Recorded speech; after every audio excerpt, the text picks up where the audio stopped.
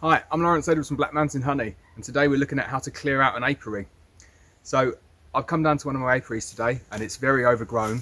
It's a bit damp, so there's a stream running very close to this apiary, but it's a really nice spot. It's secluded, it's completely out of the way, but it just needs a little bit of maintenance to get it up to scratch for the upcoming season. So all I've done is I've been chopping down some branches with a chainsaw. I've been stacking up all of the logs that I've chopped down into nice log piles, which kind of increases the biodiversity and the habitat for amphibians that come out of the stream. So wherever possible, we try and kind of work with the environment and help it along wherever we can. I've stacked up all of the brash, so I'll show you a couple of these videos in a minute. Stacked it up, all the brash, which means that the birds can get in there and create their nests. And like I say, we just try and work with the environment. So as opposed to coming in and cutting down all of the branches and taking it away and burning it, we kind of strategically leave it around the apiary to help with the wildlife.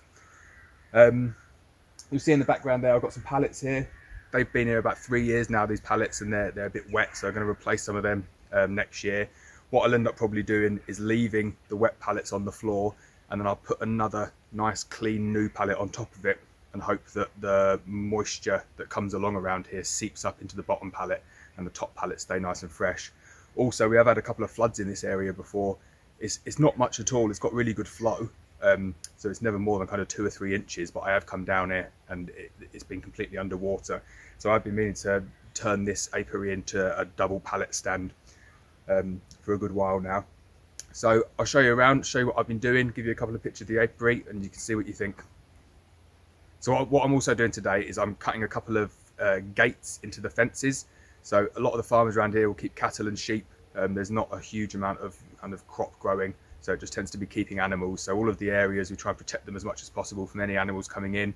So they tend to be in woodland, out of sight. I don't really get many spaces where I can go in and just put them on a field, but it does help. I get to keep them kind of nice and out of sight.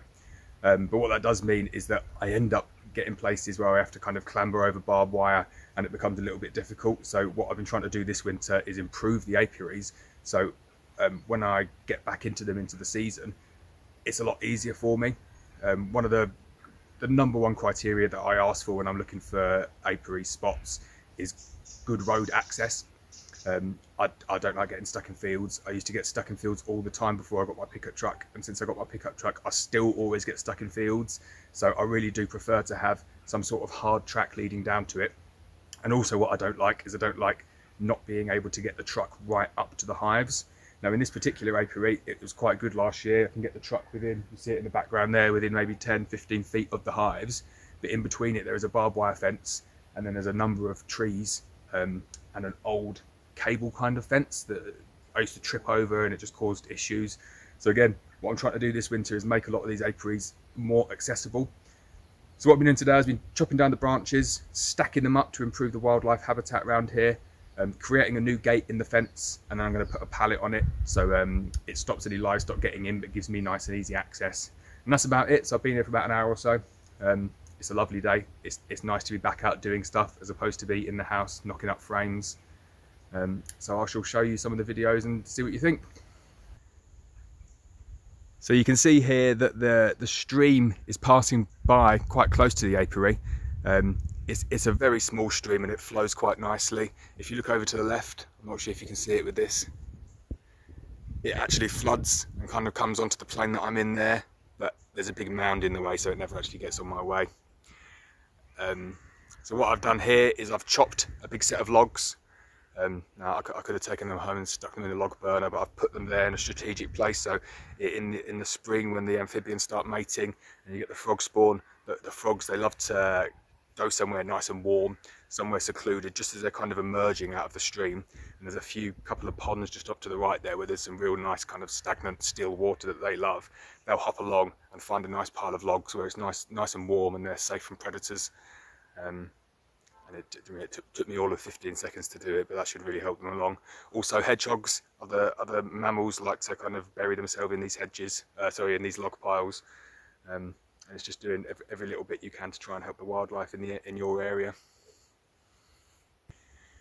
So here is the big pile of brash that I've stuck there, and again I could have taken that back and chipped it. To be honest, in a couple of other apiaries where it's really bad ground conditions, if I'm ever clearing wood like this, I might bring a chipper along and stick it through the chipper and then put it on the ground, and that not so much to help the wildlife, that's more just to kind of improve the ground conditions so it doesn't become too boggy. But here it's not too bad and I can get away with the ground conditions as they are. But it's a really good, I mean, we're on a fully organic farm here. Not that the honey's organic, but yeah, it's a fully organic farm, so they do absolutely everything they can to kind of help the wildlife along. So putting these strategic stacks of brash is an ideal place for early nesting birds to come in, create their nests in there, and then as that starts to rot down, I've got some big logs at the bottom and you'll do the same. The hedgehogs will come along and it's just a kind of good place for lots of animals to hang out and create their homes. So I'll give you a bit of a move around and see what else is in this apiary.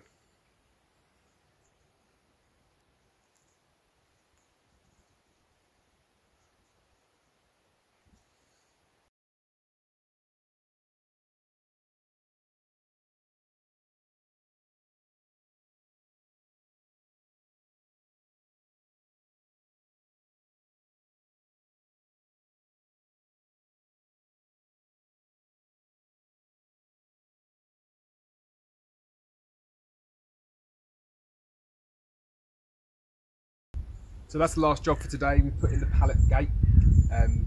It's a very easy fix to put in a pallet gate. So we cut the wire fence either side of a little angle grinder, and then we just secure it to a tree or another post, and then we just wedge in and ratchet strap in the pallet. It's probably more solid than the fence that was originally there. And when you come to kind of work the apiary, it's very easy just to get that out, and then you've got really nice clean access in and out.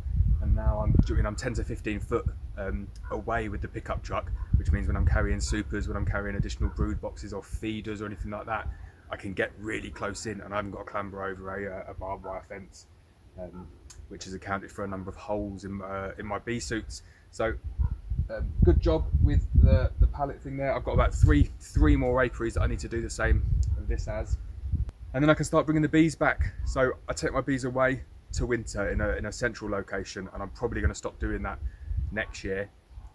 The reason I took it away from here is I wasn't entirely happy with the access for feeding, but now that I've resolved that, it should be better for next year. And if I can get all of my apiaries like that, where I can get the pickup truck nice and close to them and they're at no risk of kind of flooding over the winter, then I'll probably leave them there and take the feed to the apiaries as opposed to take the bees back to where I can find it easy to feed them.